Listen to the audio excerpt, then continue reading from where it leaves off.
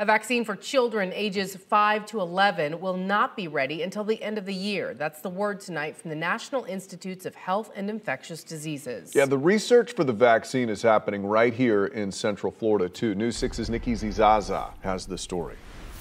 Initially, federal health officials signaled a vaccine could be available for children under the age of 12 this fall. But now those same health officials and local researchers say it may take a little longer.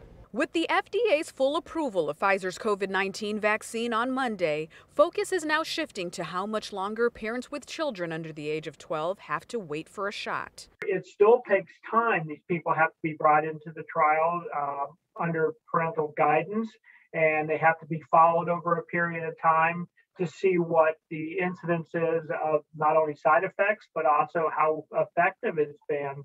Dr. Bruce Rankin with Axel Clinical Research says a lot of data must be gathered before the federal government greenlights approval. So it's similar to the adult trials. We need to go through all the steps. No steps can be skipped.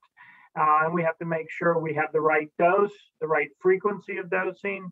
And we also have to know that it's continues to be as safe like we find in the adult groups. He says vaccine trials for kids under 12 require a range of considerations. The number of doses and also the strength of the doses. So if you're at a certain amount on the adult dose, say 30 micrograms, you may drop down to 10 micrograms for the 6 to 12-year-olds.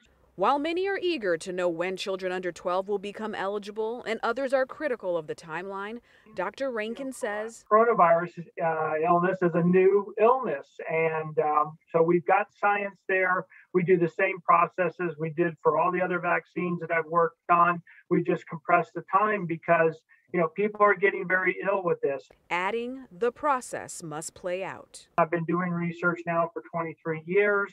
I don't see any steps being skipped. Now, Dr. Rankin says once more information is gathered following vaccine trials in children 11 and under, he says the clearer a timeline will be for approval from the FDA and CDC. In the newsroom, Nikki Zizaza, Getting Results, News 6.